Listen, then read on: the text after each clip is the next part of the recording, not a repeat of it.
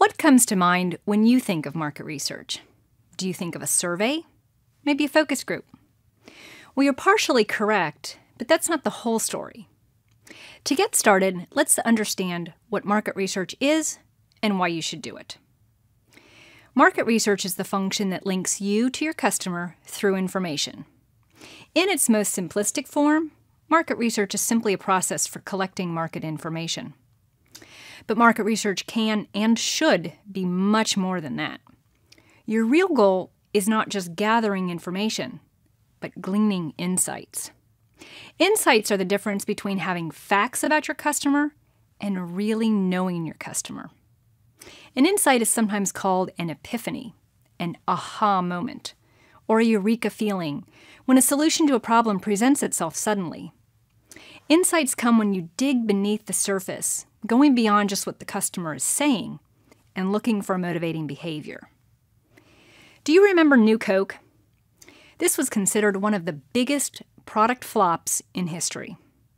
In 1985, sales of Coca-Cola had decreased by 24% as their core demographic aged. So Coca-Cola decided to reformulate Coke to be sweeter, to compete with Pepsi. Significant market research was done, and the facts showed that in blind taste testing, the new Coke outperformed both Pepsi and traditional Coke. 200,000 taste tests confirmed this preference. And yet, the introduction of new Coke was nothing short of a disaster. It wasn't just that consumers didn't buy it, the company actually received over 400,000 letters from angry customers. Why? Because they had the facts, but missed this insight. Brand loyalty trumps taste. People had an emotional attachment to the iconic brand and didn't want it to be replaced, even if it tasted better. Unfortunately for them, the aha moment came after the product was launched. There's no shortage of examples of product developers who didn't do market research because they just knew their product was the greatest thing since sliced bread. But it wasn't. In today's market, consumers are constantly bombarded with new products, and trends change almost daily. Never assume you know what your customers want. The risks are just too high. So why do market research? It centers your business on your customer. It keeps you focused. It allows you to pursue the right opportunities and abandon those that aren't. It keeps you relevant and future-oriented, and it improves your decision-making capabilities and reduces your risk. The key to success is a deep understanding of your customer. Market research is how you get there. If you could sit down with one of your customers today, what would you want to learn? Think about what you would want to know. What questions could you ask them that would give you a deeper understanding of your market? Maybe you'd like to know why they buy your product. Do they buy for themselves or for others? What about how they perceive your company versus your competition? What could you be doing better to win more of their business? Chances are there is at least one insight waiting to be discovered, and the more insights that you discover, the more information you have to make sound business decisions.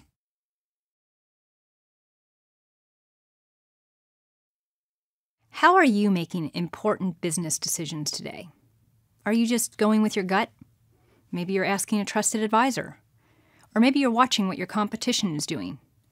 Any of these methods might work, but it's still a bit of a guessing game. What market research does is take the guessing out of it. Simply put, to make a good decision, you need good information, and market research is a key source of that information. Let's say someone comes to you with a new product idea and wants you to invest in it, but all they can tell you is how the product works. Without any additional information, that's a risky investment. You would likely want to know things like, is there a need for the product? Who are the competitors and how does this product stack up to them? How big is the market? What do potential customers think of the product? Each piece of additional information, backed up by research, makes the decision less risky. Market research gives you the information you need to help identify opportunities and problems and find solutions to address these. It also helps you develop marketing or business strategies. Another important use is to help you assess customer reactions to products, ads, prices, and packaging. And you might use market research to monitor customer satisfaction or marketing performance. One of the areas where market research is used most frequently is in marketing. The principal task of marketing is to create value for customers. And to create value, you need an in-depth understanding of the market and the customers. And by now we know that understanding the customers, who they are, how they behave, why they behave as they do, is at the heart of market research. Marketing decisions involve everything from major shifts in the positioning of a business or the decision to enter a new market to tactical questions like how to price a product. Let's look at the 4 stages of the marketing planning process to see how you would use market research for each. The first stage is situation analysis, otherwise known as a SWOT analysis. This is essentially where you're taking the temperature of your organization in several key areas. You're asking questions like, what are the potential threats and how do we address them? Where are there potential opportunities and what can we do to leverage them? And what's our competition doing and how should we respond? The second stage is strategy development, which is essentially deciding where you want to be and how you're going to get there. Here, you might be asking questions like these. What segments of the market should we serve? What are our competitive advantages? And how should we measure performance? The third stage is marketing program development. You may have heard this described as the 4 Ps: product, price, place, promotion. You'll be asking questions that address the 4 Ps. How should we position and price the product? How are we going to distribute the product? And which promotional opportunities will be most effective? The final stage is implementation. Now that you've put your plan and program in place, do you need to make any modifications? You'll be asking, how are we doing against our performance measures? How satisfied are our customers? And how could we refine our strategy or tactics? So think about the decisions that you need to make in the near future. Do you have solid information or are you going with your gut? What questions could you ask to improve your decision-making ability and reduce your risk? You don't have to be in the marketing department to use market research. Whatever your role is, chances are you're making decisions, and market research can help you make informed decisions.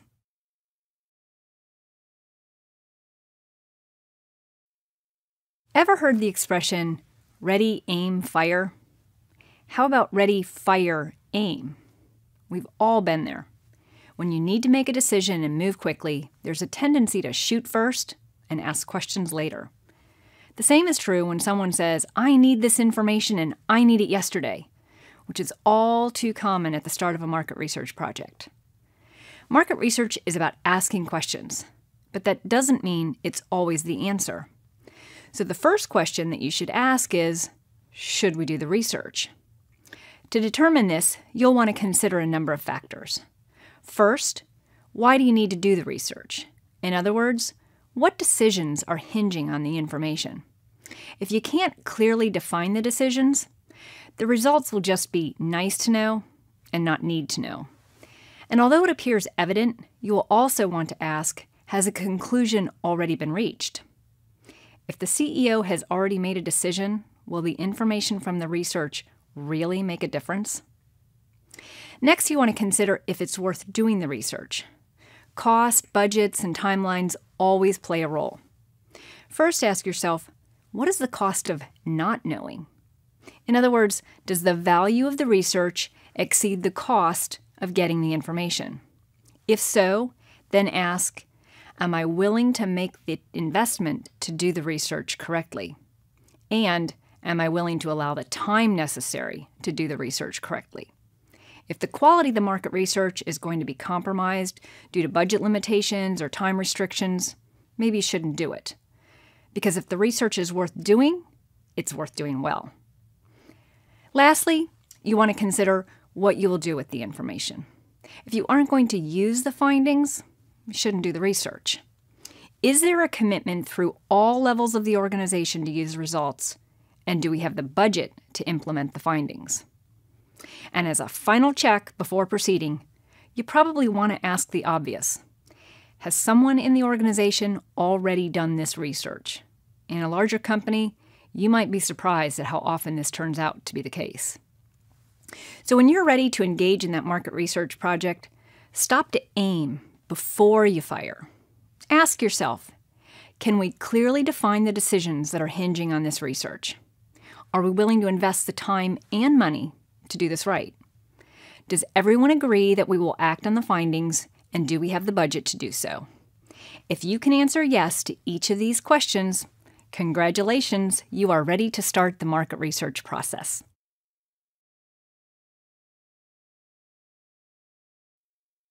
Albert Einstein once said, "If I had an hour to solve a problem and my life depended on it, I would use the first 55 minutes determining the proper question to ask. For once I know the proper question, solving the problem is easy." The formulation of a problem is often more essential than its solution. So it is with market research. Understanding the nature of the problem will ensure that the right problem is being investigated, and that the information obtained will be useful to solving the problem at hand. To illustrate, let's consider a very simple example. Let's say that Joe, the head of marketing, asks you to conduct a study to evaluate the effectiveness of the most recent ad campaign. Sounds pretty straightforward, right? So off you go and you come back with the results showing that the campaign was moderately effective. You've done your job and given Joe what he asked for. But what if Joe's real question is, how much should we allocate to the advertising budget? Or, why aren't sales higher? Does knowing the effectiveness of the ad campaign give him the information he needs to answer these questions? You can see how critical it is to formulate the problem correctly in order to execute the right research. And you should never assume that the person asking for the research has accurately articulated the real need. Here are 3 steps to formulate the right research problem. Step 1 is understand the background. Ask questions like, what circumstances are prompting the research? Who are the stakeholders and what's at stake for them? What decisions are you trying to make based on the research? So in our example, we might have uncovered that sales have not hit targets, and Joe is being asked to come up with a plan to increase sales, but he'll have to do so with a lower budget unless he can justify the existing budget. This puts the need for research into perspective. Step 2 is translate the business problem into a research problem. Business problems focus on an action. In our example, this might have been increase sales with a lower budget. The research problem rephrases the business problem into meaningful terms from an analytical point of view. Identify potential reasons that sales have not been higher. The research problem always starts with action verbs like evaluate, assess, identify, measure, determine. Think of it this way. The business problem is what marketing needs to do. The research problem is what marketing needs to know to do it. Step 3 is create a hypothesis. In this case, what are the possible causes for sales being under forecast? From Joe's initial request, he may be hypothesizing that not enough money was allocated to the advertising, and therefore the campaign was not effective. But it could also be that a new competitor has entered the market, or the quality of the product has not lived up to expectations, or the distributors have more of an incentive to push a different product. These hypotheses will drive the topics that will be covered during the research. Once you've done this, you put the information into a clearly defined research objective. What needs to be done, the action, and with whom, the target market. What information is needed, how is the information going to be used. So back to our example. What needs to be done? We need to identify potential reasons why sales have been lower within our target market. What information is needed? Determine what factors impact which product a customer purchases, then evaluate their perception of our product on each of these factors. How will the information be used? Results from this research will inform the action plan for increasing sales and creating a budget. Yogi Berra is credited for saying, if you don't know where you're going, you will often end up someplace else. Are you asking the right questions to ensure that you will get the right answers? Do you know what the single most important question is that your research must address? Make sure you know where you're going.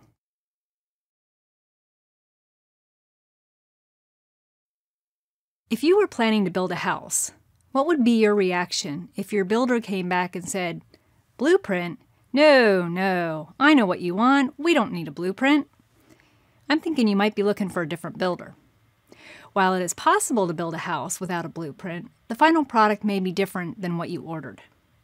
The research design is to market research what the blueprint is to home building. It's the framework or plan for the study which will act as the guide for data collection. And just like there is no single right way to build a house, there's no single right way to do research.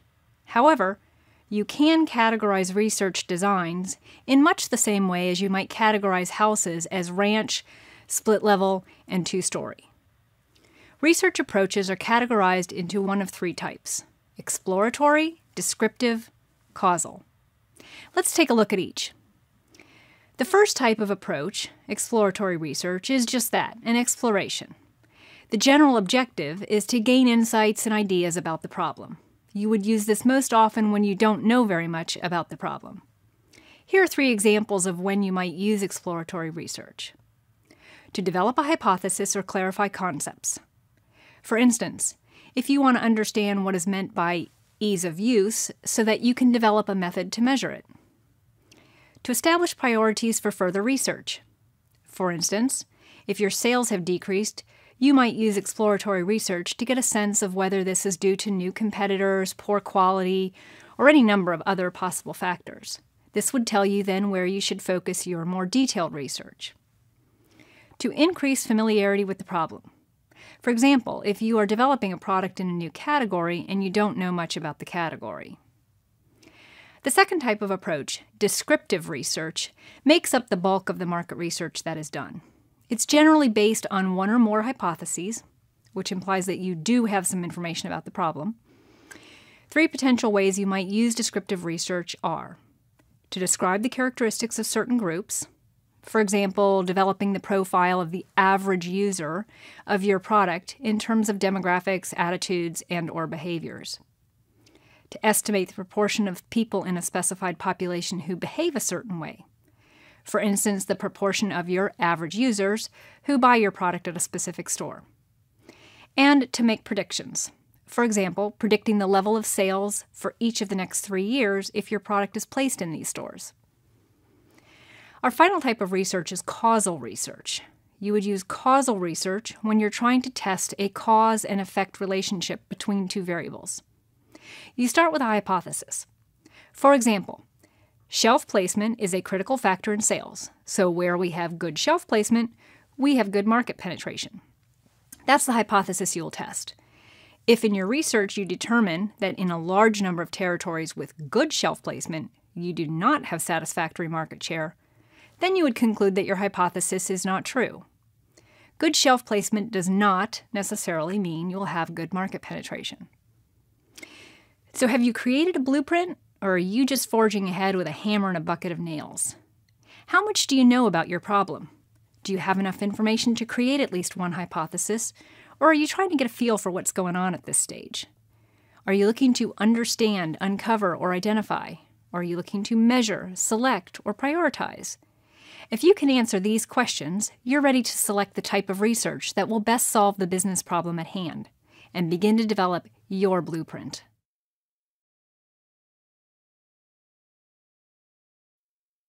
Imagine you aren't feeling well and you visit your doctor.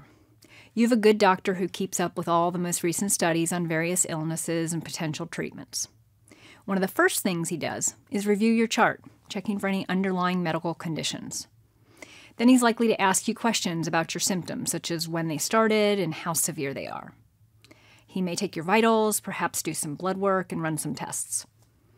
And finally, he may give you a prescription or suggest that you do something differently to see if that helps. Your doctor has multiple methods of obtaining data that may lead to a correct diagnosis and treatment.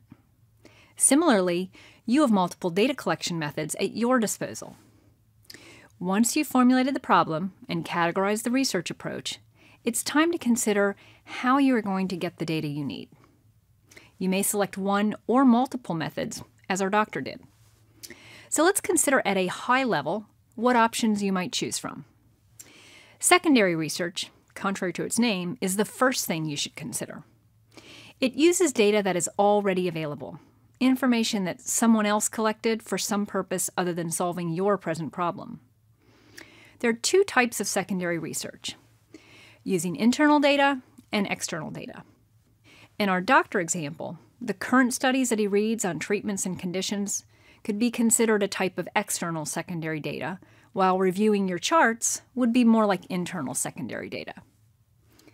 Primary research is research that is specifically commissioned for the problem at hand. And there are three types of primary research: qualitative, quantitative, and experimental. Qualitative research is about uncovering feelings or understanding decision-making. Quantitative is generally more about numbers and objective data. In our doctor example, asking you about your symptoms could be considered qualitative research, while getting tests could be considered quantitative. Sending you home with a few things to try to see if they work would fall into the experimental category. Let's consider an example that's in the business realm. You work for GE, and you're interested in understanding the difference in the demographics of customers who are buying your refrigerators versus your competitors. You might first turn to industry data that's been collected on refrigerator purchases. This is available to anyone. It's not specifically about your project, but could provide some valuable information. This would be considered external secondary data. You might also analyze the warranty card information that is turned in by your own customers, which would be considered internal secondary data, since it already exists in-house. You could alternatively interview buyers and potential buyers to understand their attitudes and preferences. You could use this to profile the segments that purchase your refrigerators versus the competitors. And this could be done using qualitative research. You could then do a quantitative study to determine what portion of your buyers fall into specific demographic or attitudinal segments. Experimental might not be appropriate in this instance, but for illustration purposes, you could set up observation in Home Depot and watch who buys which refrigerators. Going back to our doctor example, as a patient, do you want your doctor to rely on just one method of gathering data? No. You want him to be selective, but willing to use whatever combination of methods are appropriate to make an accurate diagnosis and prescribe treatment. As you consider your market research problem, you have a whole toolbox at your disposal. You may not need all the tools, but you should pick and choose the ones that will work for you.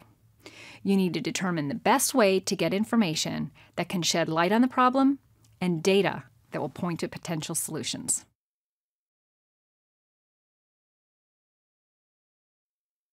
The last time you bought a car or made a major purchase, did you do any research first? Did you look at consumer reports, read reviews, or consult any other resources? My guess is you probably did, which means you were using secondary data to help you answer the question, which one should I buy? Secondary research is data that is already available, information that someone else collected for some purpose other than your specific research problem. Often, once the research problem has been defined, the natural tendency is to jump right in and create a survey. However, it's a good rule of thumb to pause and consider what you can learn from secondary data first. The main advantages of secondary data are the time and money they can save. Essentially, someone else has already spent the money to conduct the research. So instead of spending weeks preparing the survey, fielding the survey, and analyzing the data, you simply read the other information that's available. And in the age of the internet, it is easier than ever to access a multitude of information with a few clicks of the mouse. Let's say that you have invented a new pet product that will be targeted to people with incomes of $40,000 to $100,000, and you need to do some forecasting. A quick Google search provides multiple hits for statistics on pet populations, ownership, and trends in the U.S. Information from this search may answer some of your questions and help you refine what other information you might want to seek with primary research. Census.gov is a website that provides a plethora of information, including populations, household incomes, size of households, all split out by age, ethnicity, and geography, among many other factors. And for our pet project, they even include the number of households with pets, number and types of pets, dollars spent on pets, and even annual number of trips to the veterinarian. However, it's important to be mindful of the disadvantages of secondary research, including the uncertainty surrounding the accuracy or quality of the data and the potential for the data to be an imperfect fit with what you need. For example, let's say one of the sources reports household income in increments of $30,000 to $69,000 and $79,000 to $109,000. This doesn't fit precisely with the $40,000 to $100,000 range that you need. Although secondary data will rarely be an exact fit for your question, it's a good place to start for several reasons. First, even if not precise, it may be enough to address your needs, and you can eliminate the need for the primary research altogether. Second, it may answer some of your general questions, which means you can spend your time and money asking more specific questions. Third, it may provide you with some information that leads you to ask different questions than you had initially intended. General sources of secondary information include directories, trade associations and professional societies, government websites such as census.gov, business intelligence reports such as Dun & Bradstreet or Moody's, periodicals, newsletters, and journals, and online databases. Think of secondary research as doing your homework. What is your research problem? Type it into Google and see where it leads you. What trade associations and periodicals come up? Visit their websites. Do a specific search within their site. You will probably find that there is too much information rather than not enough.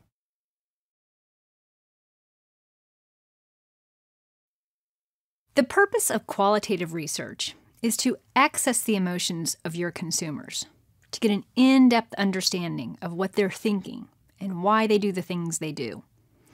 It's designed to reveal their behavior, understand what is driving that behavior, and discover what might motivate a change in behavior. In qualitative research, an interviewer, called a moderator, leads a person or group of people, called respondents, through a discussion on a particular topic. In contrast to a quantitative survey, where all questions are asked exactly the same way and in the same order, qualitative research uses a less structured discussion guide. As its name implies, this is a set of discussion topics with open-ended questions and probes that guide the discussion. As a result, the moderator is able to push respondents to reflect and explore their feelings, perceptions, and behaviors. Let's consider an example to illustrate. You work for Andy's, a national chain of family restaurants, and you're planning to renovate all of the restaurants to appeal more to the younger 20 to 30-year-olds without losing the current appeal to families. You may conduct focus groups with parents who regularly eat at Andy's with their families to discover what it is about Andy's that appeals to them. You'll be looking to discover not just what they like, but why those features are important and how they make your customer feel. It's often the underlying emotion that drives loyalty to a brand. For example, you might ask them to tell you about a memorable experience they had at Andy's, or to describe the types of occasions when they go to Andy's. Or you may ask, what is the one thing Andy's should change, and what is the one thing they should not change? You may also conduct focus groups with 20 to 30-year-olds to understand what types of places they frequent. Again, you'll be looking for in-depth descriptions, good and bad, that will help you appreciate the overall experience that this target audience desires. While the dynamic and flexible nature of qualitative research is the great advantage, the subjectivity is considered by some to be one of its disadvantages. Another disadvantage is that it relies on a small sample of people, which may or may not reflect the views of the entire population of consumers. As a result, qualitative research is directional in nature. It's not considered conclusive. So if you need to really understand your customer, understand the emotions that drive their decisions, understand why they behave a certain way, start with qualitative research.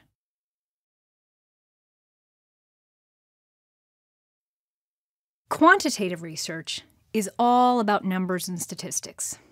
It seeks to quantify the thoughts and actions of a target audience to understand past or current behaviors, and or to predict future behaviors. How satisfied are our customers? How will a price increase impact sales? What is the market size for our new product? To illustrate, let's continue with our Andy's restaurant example. Recall that you work for Andy's, a national chain of family restaurants, and you're planning to renovate all of the restaurants to appeal more to the younger 20 to 30-year-olds without losing the current appeal to families. Because you are looking to quantify your results, all questions should be written in a way that produce numerical results. Some questions are naturally quantitative in that they ask for a numerical answer, such as, how often do you eat out in an average month? On average, how much do you spend when you eat out? How often do you order a salad or an alcoholic beverage?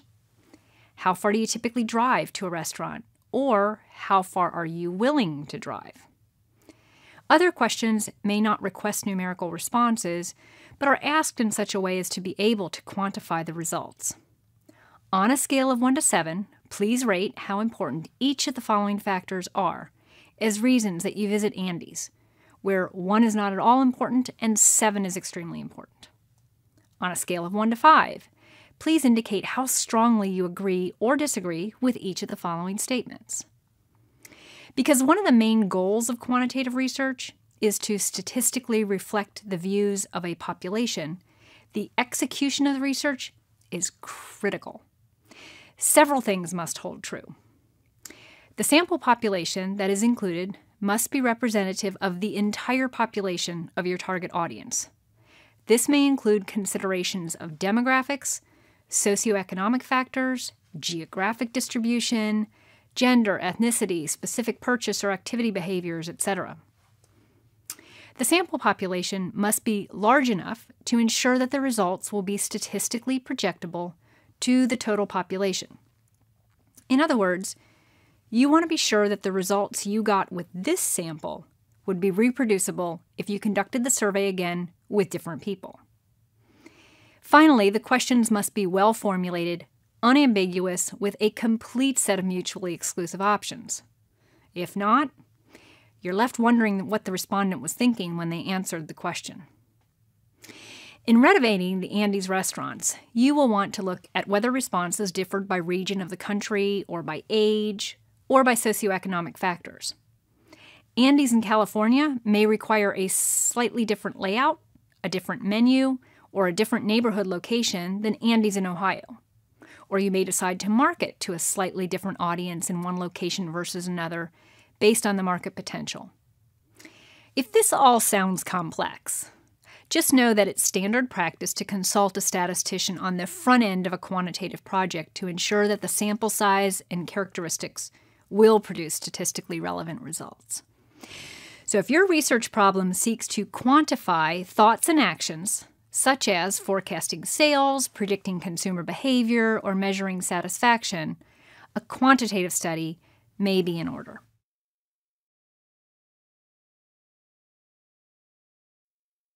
What would you say if someone asked you to describe how you do laundry? If you're like most people, you would say something like, I sort the laundry into whites and colors, put it in the washer, add detergent, when it's done, move it to the dryer, etc. The problem with asking someone how they do something is that they primarily think about main steps, leaving smaller steps out because they don't think they're relevant, or they may not even realize they're doing something. But if you were trying to come up with a new product idea to facilitate doing laundry, those little steps, or the unconscious compensating behaviors, may provide precisely the insight that fuels a new idea. The way around this is ethnography, which is a method of observational research.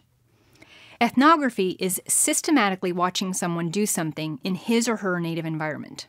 In our laundry case, this would involve watching people do load after load of laundry under different circumstances in their home, apartment, or laundromat, whatever is their natural environment.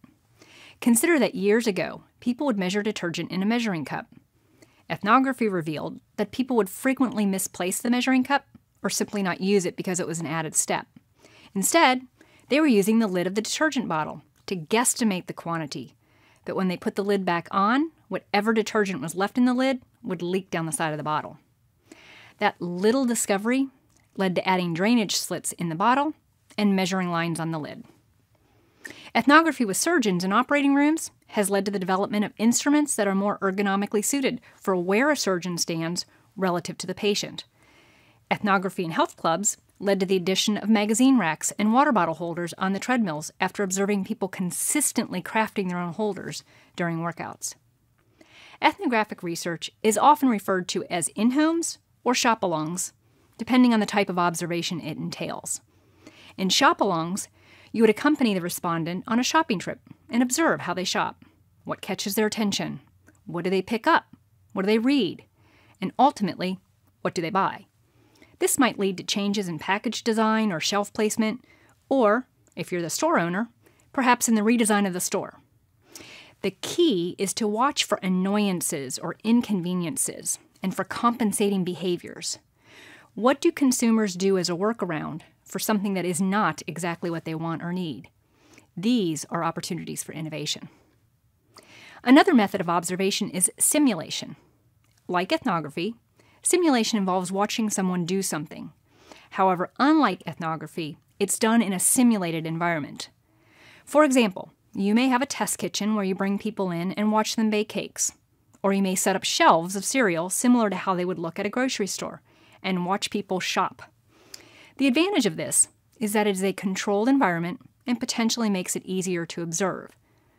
The downside is that it cannot exactly replicate the natural environment, so some things may be missed. A third method of observation is an experiment. Similar to simulation, you're watching people do something in a simulated environment. But in this case, you may have different environments or multiple product options to see how a change impacts behavior.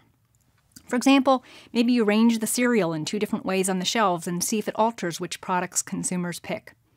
Or perhaps you stock the test kitchen with different utensils or different cake mixes and see what impact this has on how the cakes are made. Observational research is a great tool, but it isn't for every project. Think about your project. Would observation be useful to accomplishing your goals? If so, how and where does your customer interact with your product? And is it feasible to observe this? Observational research is expensive and time-consuming, but if it's appropriate, it always leads to the discovery of some critical nuance that might otherwise have been missed.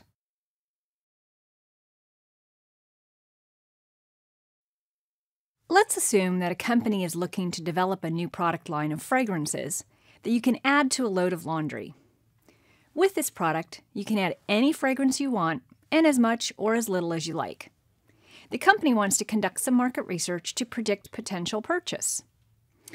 How do you think their predictions would differ if they talked to all shoppers age 18 and older who shopped at Walmart on Saturday and Sunday versus moms who do at least 8 loads of laundry a week, versus people who buy scented laundry detergent, or anyone who buys at least 1 bottle of laundry detergent per month?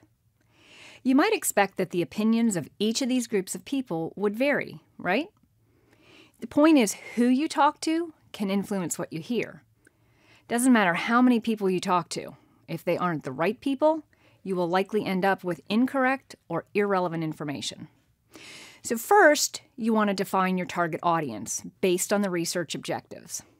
In the example above, perhaps the company decides to include women in the U.S., ages 25 to 45, who do at least 4 loads of laundry a week. But they want to exclude anyone who says they will only buy unscented products.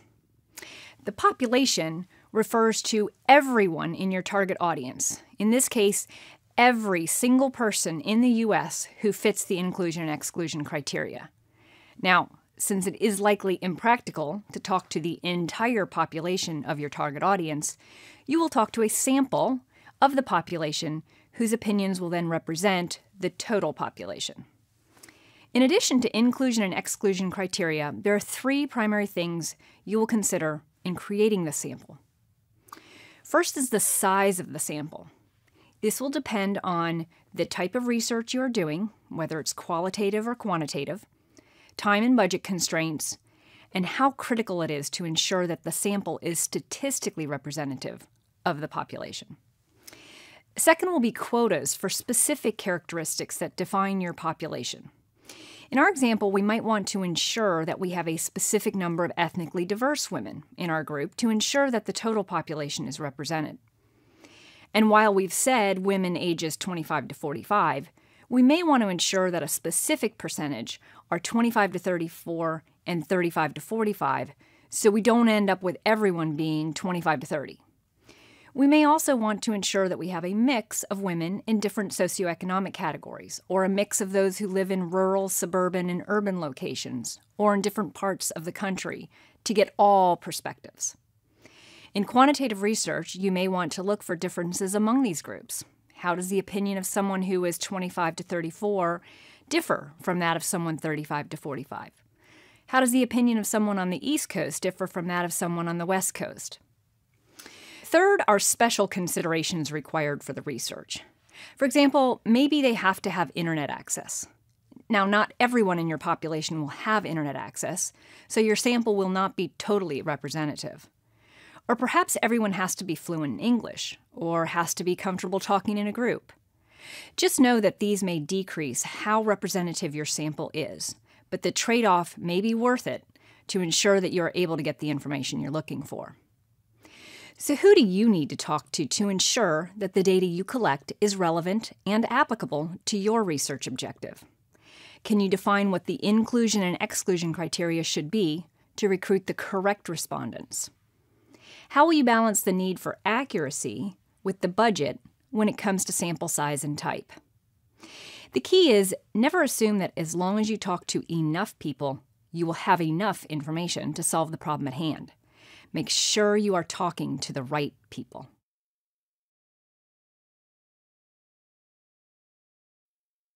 You've heard the saying, ask a stupid question, get a stupid answer, right?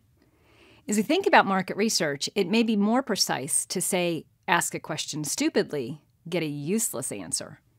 If you've ever filled out a survey and thought, none of these options apply to me, you know what I mean. So let's talk about what goes into creating a good set of questions for your research. There are two types of questions, open-ended and closed-ended questions. Closed-ended questions are questions with a limited choice of responses, whereas open-ended questions do not limit responses. To illustrate the difference, consider these two questions. Tell me about why you shop at Minimart versus which of the following are reasons why you shop at Minimart. The first question is open-ended, meaning the respondent answers with whatever comes to mind, and as they answer, the interviewer can ask follow-up questions about their response. For example, if the respondent answers, because it's convenient, the interviewer can ask, what does convenient mean? And why do you consider Minimart to be convenient? The second question, which of the following are reasons why you shop at Minimart, is a closed-ended question, which means that the respondent can only select from a list of predetermined options, like convenient location, variety of products, price, etc. Designing well-formulated questions is an absolute requirement to getting useful data. So let's consider some not-so-well-formulated questions to get a sense of what we mean. Question number 1. What is your age? With these options to choose from. How does someone respond if they're 30? Would they check box B or box C? The problem is that when you're analyzing the results, you don't know which box the 30-year-old respondents checked. Ensure that your answers are mutually exclusive. Question number 2. You indicated that you eat at Pete's Shack less than once a month. Why don't you eat there more often? With these options. What if the respondent's reason is that there isn't a location near their house, or they don't like the food? They will be forced to pick an answer that does not represent their reason, which will skew your data. At the very least, this question should have an other option, but it is important to ensure that you have a fairly complete list of options to choose from. Question number 3. What is the fastest and most economical way to get from New York to Boston? Well, an airplane is the fastest, but a bus is the most economical. How would a respondent answer? Do you pick the airplane or the bus? Or do you pick something in between? Unfortunately, when you analyze the data, you'll have no idea what the respondent was thinking when they answered. Ensure that you are asking only one question at a time. Question number 4. Don't you agree that the government should not force us to pay higher taxes? This is what we call a leading or biased question. You are biasing the answer by setting up the question in a way that makes it appear there is one right answer. Don't you agree implies that the right answer is to agree. Additionally, use of extreme words like force can also bias the answer. So you can see how important the design of the questions is. If you ask a poorly designed question, you'll have no idea whether the results are reliable or how to interpret them. Have you set yourself up for success? The best way to know is to test the questions before you launch your project.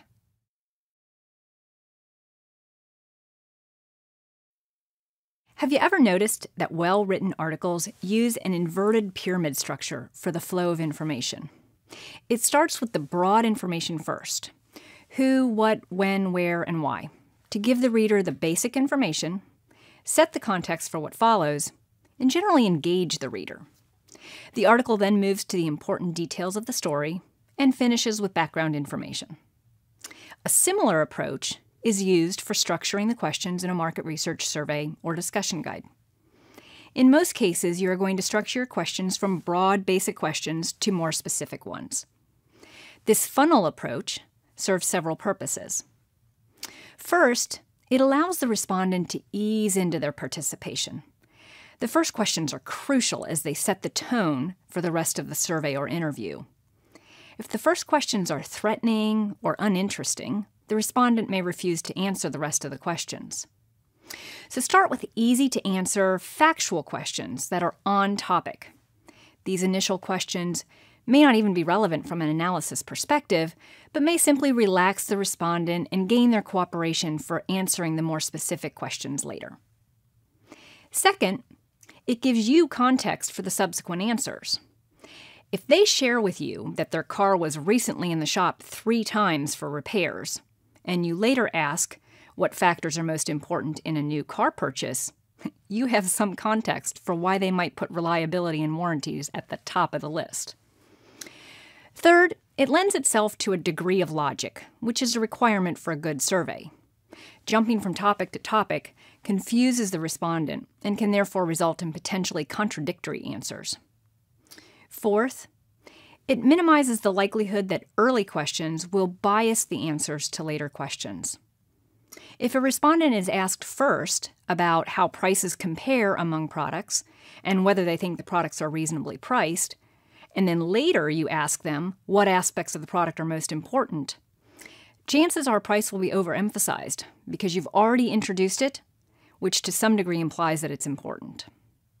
Finally, it establishes rapport so that the respondent is more open to answering more sensitive or specific questions later. As an example, let's say you want to get a reaction to a new over-the-counter pain medication. You might start with general questions like, under what circumstances do you use an over-the-counter pain medication? How often do you use them? Which brand or brands do you use today and why? These are not too personal, so they are relatively easy to answer and serve to warm up the respondent for the topic at hand. Then you might move to what are the most important characteristics of pain medications? What do you like and dislike about the current products? What would an ideal pain medication look like? These are a bit more personal as they involve some level of judgment, but by now the respondent is engaged. Additionally, by asking what is top of mind, you've not biased their thoughts on the new product that will be shown next. Then finally, you move into a description of the new product and ask what their thoughts are, likes and dislikes, and how likely they would be to use it. You have a context for their responses as they previously shared what they thought an ideal medication would look like. So as you structure the survey or discussion guide, keep the inverted pyramid in mind. Introduce broad topics first, and then drill down to more specific topics. Begin with framing questions before moving to more specific questions. If you give the respondent an opportunity to warm up, relax, and get engaged before honing in on the key questions, you have substantially increased the likelihood of getting information that will be useful in solving your research problem.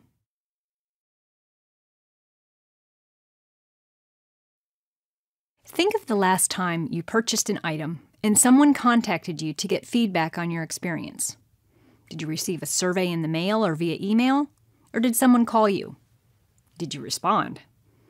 Whoever was conducting the research had to weigh the pros and cons of each of these options for collecting data, considering budget, time, response rates, and availability of contact information to decide what method to use.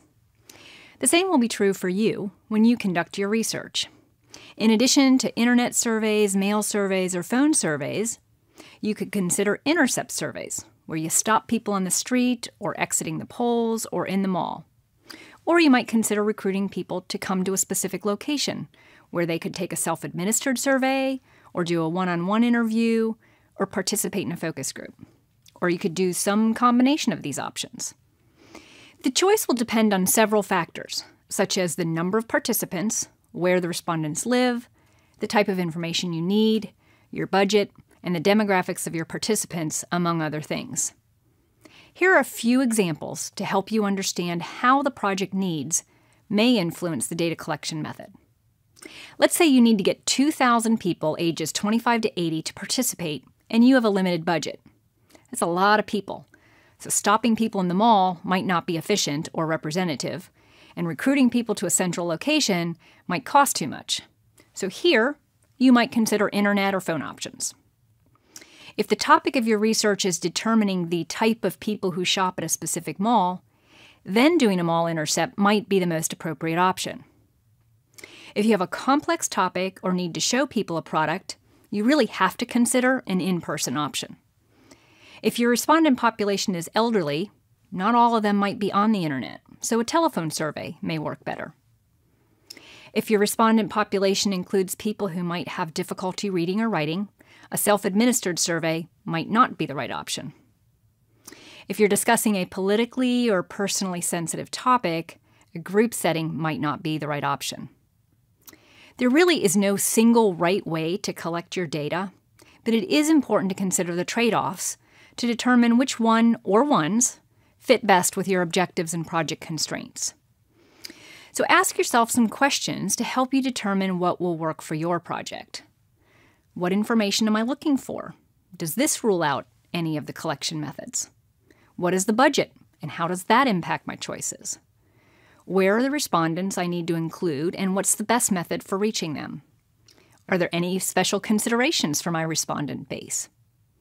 Once you have answered these types of questions, it is very likely that you will have a good idea of which method will best balance the pros and cons for your project.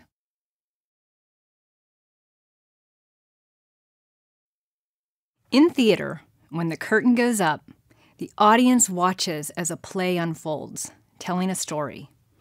The audience is unaware of all the work that transpired behind the curtain leading up to this one show. Their experience and their review will be based only on what they see when the curtain goes up. In market research, the report is much like what happens when the curtain goes up. Many people who read the report will have had no involvement with what went on backstage. The entire market research project will be evaluated on the basis of how well the report tells the story. In fact, research indicates that the report is one of the 5 most important elements affecting whether or not the results of the research actually get used. So let's look at the elements of a good market research report. First, know the audience. Who is going to be reading the report? What were their assumptions going into the project? What do they know about the project? The answers to these questions will frame the report. For example, if the results contradict what their beliefs were going into the project, the report may need to highlight the comparisons between the actual results and the expected results. Second, ensure that the report is a complete representation of the project. Provide enough background on the project for a reader to understand the circumstances that led to the initiation of the research. Remember, some of your readers will know nothing about this project. Briefly explain the methodologies of the research, including sample design and any rationale for those methodologies. Clearly state the objectives and key questions the research sought to address. Then ensure that the bulk of the report addresses these objectives and key questions. Third, be clear and concise. This doesn't mean the report should be short, but it does mean it shouldn't be a data dump of everything you learned. Address the objectives with enough information to back them up, and do so within a logical, organized structure. Keep sentences brief and to the point, and when possible, use visuals to communicate rather than a paragraph of text. Continuously ask yourself, what am I trying to say here, and why am I trying to say it? If you can't answer these questions, you can be sure your audience can't either. Fourth, tell a story. Summarize the results, but include verbatims to flavor the findings and bring them to life. Chip and Dan Heath, authors of multiple books, explain that data are just summaries of thousands of stories. Tell a few of those stories to help make the data meaningful. It's the story that will keep the audience engaged in the results. Finally, tell them what the results mean to their business. This is, after all, why the research was done, to make some decision about the business. These are the conclusions and recommendations and should clearly tie back to the objectives. And I cannot emphasize the importance of checking that the report is free of spelling and grammatical errors. Nothing diminishes the perception of the quality of the report, and hence the quality of the entire research project, faster than typos. Have someone else proofread before you hit send. So as you are writing the report, ask yourself, will this report engage the audience? Did I give them context for why and how the research was done? Did I loop back and address the objectives that were established? Did I provide the right amount of data in a way that is meaningful? One of the laws of market research is that people would rather live with a problem they cannot solve than accept a solution they cannot understand. Make sure your readers understand the solution so the results will actually be used.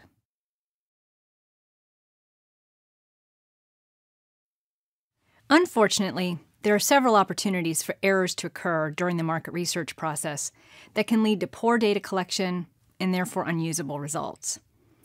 One category of errors is sampling errors, which primarily applies to quantitative research. Since it's impractical to survey every single person in your target audience, you have likely selected a sample of the population whose opinions will represent the total population. Sampling errors result in the sample not being representative. Let's look at the possible sampling errors and how to minimize them. Population specification error. This error occurs when the researcher doesn't understand who should be included in the survey. For example, if you're conducting research on future car purchases and you sample current car owners, you've missed a segment of your population, namely those who don't currently have a car but may consider a purchase in the future. Sample frame error. The sample frame is the population from which the sample is chosen, and this type of error occurs when that population isn't representative of your total. A classic example of this occurred in the 1936 presidential election. The researchers used car registrations and the telephone directory as sources for their sample, randomly selecting names from both for their poll. However, in 1936, many Americans didn't own cars or telephones, and those who did were largely Republican. So when their random sample was polled, they wrongly predicted a Republican victory. Selection error. This type of error occurs when respondents self-select their participation. Only those interested respond. For example, suppose you're looking to get feedback on airline services. If you survey only those who are interested in the survey topic, there's a possibility that you'll have a negatively skewed result. Those interested in participating may be more likely to have had a bad experience and now want an opportunity to vent. You can minimize this through persistent follow-up with everyone invited to participate. Non-response error. This type of error occurs when the makeup of the audience who responds to the survey is different than the makeup of your total audience population. Non-response errors have increased in recent years with the institution of laws inhibiting telemarketing and caller ID, enabling people to not answer calls from parties they don't recognize. Convenient samples may also result in a population that's not representative of the total audience, but this is less of an error than a choice. If, for example, you've chosen a specific location for conducting the research out of convenience or cost, this sample may not be representative of the total sample. The difference is that in this case, you're consciously making the decision to bias the sample and can take this into account when analyzing the data. So as you move forward with your research, think about these opportunities for error as you consider both the design of the sample and the data collection methods. Meet with a statistician at the start of the project to determine the sample size needed to minimize these errors. Consider what resources you'll use to get people to participate. Sampling errors can be minimized by careful sample designs, large samples, and persistent, multiple contacts and follow-ups to ensure a representative response.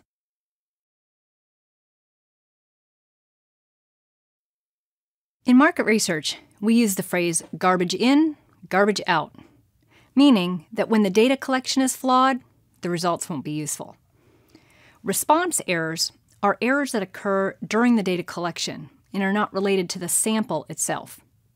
While sampling errors are most applicable to quantitative research, response errors can be found in both qualitative and quantitative research. There are 4 primary types of response errors. The first type of error is respondent error. This refers to the respondent providing incorrect information either intentionally or unintentionally for any number of different reasons. The respondent may not want to give the true answer because the question is sensitive or there are socially acceptable responses. This is more likely to occur when the respondent is answering questions verbally versus in a written or online format where there's greater anonymity. For example, if you asked a question like, "Do you take medication to manage stress?" the respondent may not want to admit that in fact he does take medication to manage stress. Questions that rely on memory or recall can often result in unintended respondent error. For example, asking a respondent how much they spent at the grocery store last week.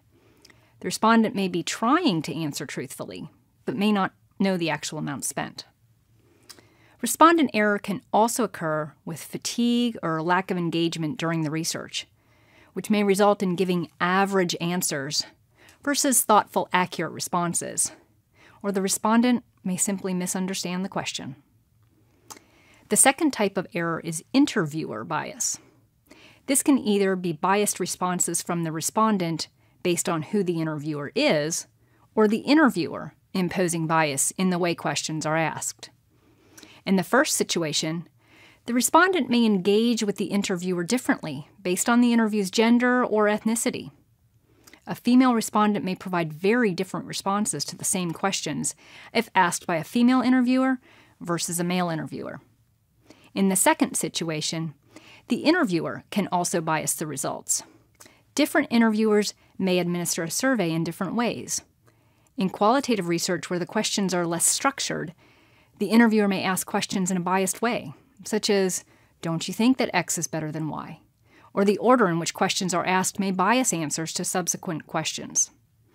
Interviewer bias can be minimized by matching gender and ethnicity as often as possible and hiring skilled interviewers to conduct the research.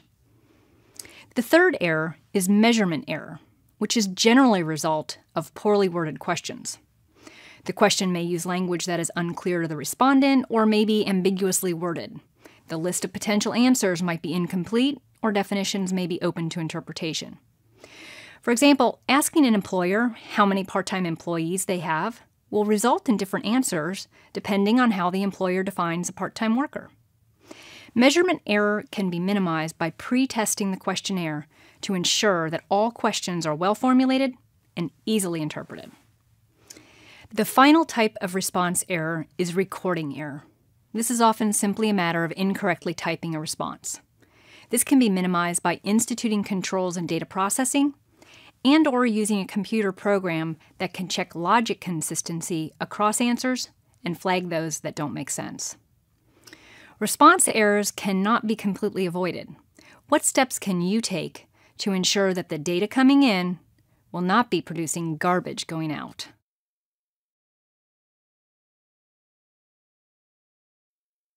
Ever start a simple project only to have it balloon out of control? You know what I'm talking about. The bedroom needs a new coat of paint. Simple enough, just buy the paint, find the time to do it. But then you think, oh, maybe a new color would be nice. But then the curtains don't really go with it, so you need a new window treatment. And as long as you're doing all of that, you might as well get a new light fixture. Sound familiar? When conducting market research, it is all too common to hear the phrase, as long as we're doing this, why don't we ask, fill in the blank. We call this scope creep, which refers to changes in the original parameters of the project which you established when you formulated the research problem.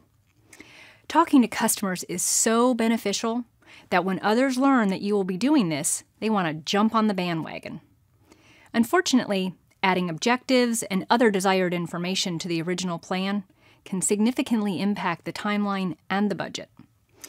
Additionally, as you add length to the interview or survey, you risk respondent fatigue, which can decrease the quality of the data collected. So what can you do to prevent this? First, you should involve all stakeholders who will be using the research results early on in the project. Don't assume you know what others will want from the research. Allow them to provide direct input. Once you have all the input, it's critical to prioritize the need-to-know from the nice-to-know information. Ensure that all information being sought will be actionable. Once you've done this, you put the information into a clearly defined research objective. What needs to be done, action, and with whom, target market, what information is needed, how the information is going to be used. Establish the deliverables for the project and get others to sign off on it. Finally, implement a process for making changes to the original project scope. Even though you've put everything in place to avoid scope creep, there may still be times when there is a need to expand the project parameters. Just ensure that it is a conscious decision and all parties understand the implications to the budget and timeline.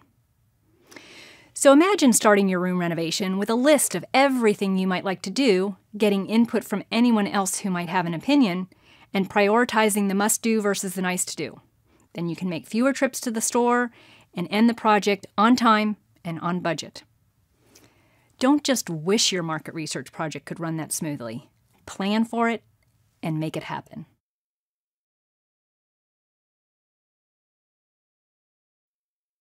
Former Supreme Court Justice Potter Stewart once said, "Ethics is knowing the difference between what you have a right to do and what is right to do."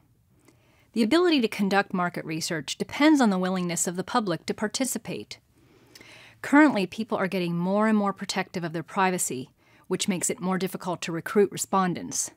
Bad research experiences that violate the trust of participants can only make it worse. This is all the more reason why researchers must abide by a code of ethics that protects participants. So let's talk about a few of the key ethical considerations concerning respondents. First is that it is critical to preserve the anonymity of and the privacy of respondents. This means that personal information about the respondents, including full name, phone number, email addresses, or any other identifying piece of information, should not be revealed to the client. In addition to the researcher, anyone observing the research or utilizing the data must adhere to this as well. Second is that any potential respondent must be informed up front what the purpose of the research is and what their participation entails, and they must willingly give their consent to participate.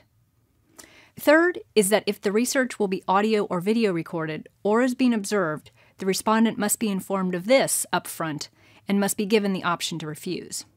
At any time during the research, the respondent always has the option not to answer a question or not to continue with the research. Fourth is that the information be used for market research purposes only. This is not about selling or promoting anything, and the information should not be used for sales or solicitations. This one might not be quite as clear, so let's consider two examples. You are conducting focus groups with surgeons, and during the course of the group, one of them expresses a negative opinion about your company's product due to some incorrect information. The regional managers observing the focus group recognizes the surgeon and immediately contacts the local rep to tell him to meet with the surgeon to give him the right information. That would violate two of our rules: not preserving anonymity and privacy of the respondent and using the information to sell specifically to that individual. Another example. A client or a colleague approaches you to conduct research on a new product that's about to be launched. They want you to contact a specific list of competitive users to share the details of the product, get feedback, and gauge interest. Here, you need to be very careful about the intent of the research. The fact that a specific list of competitive users is being used to recruit makes this sound a bit like paying someone to listen to a sales pitch. The researcher also has an obligation to abide by the code of ethics that apply to the client or whomever initiated the research. Among the most important of these is to provide appropriate disclosure of the means and methods used to conduct the research, and to always report research results accurately and honestly, even if they are not what the client wants to hear. For a complete code of ethics, you can visit the Marketing Research Association's website, marketingresearch.org. Just because you can do something doesn't mean you should do it. Put yourself in the respondent's shoes and ask yourself, how would you like to be treated? This is often the best gauge of whether or not something is within the code of ethics.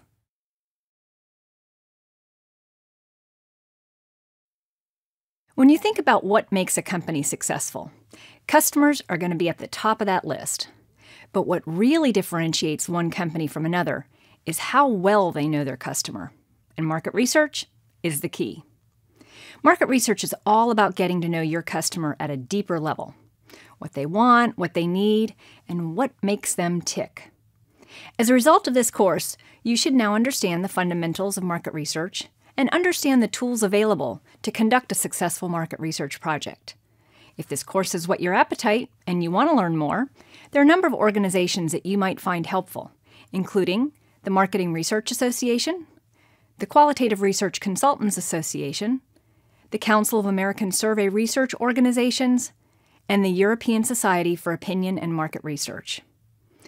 One of the things I hope you've taken away from this course is that although market research is a science, it is very much an art as well.